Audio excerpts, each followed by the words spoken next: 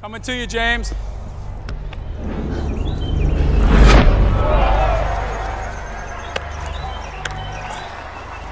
Once I discovered baseball, that's all I did. I think I'm old enough now to recognize that this obsession with baseball just turned into an obsession with art. To him, bounced it up there, and it's ball one. I see my life as very continuous now when I look back at it. The eve of my sophomore year, remember I was playing left field, batting third in the lineup, playing as good as I ever played, and then had this heart rhythm thing, couldn't run. It was almost like a career-ending injury.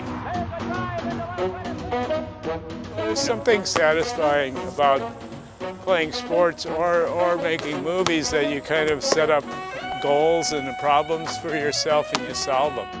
I was finishing editing Slacker. You were in town. It was that time we were watching Sweet Smell of Success, or one of the movies. We were in the room, and we were like into the last 10 minutes of the movie. And you made a joke like someone enters the room, and then you just said kind of casually, and then we just go off with those two people. And that the movie goes there right at the climax of the movie, and I kind of got quiet. I was like, oh man, I just did a whole movie about that. I talk with my students today about I'm not interested in them making another good film because there's a lot of good films, but I'm interested in students finding a new language, a new way of working, of pushing the medium to make the film culture grow in a sense.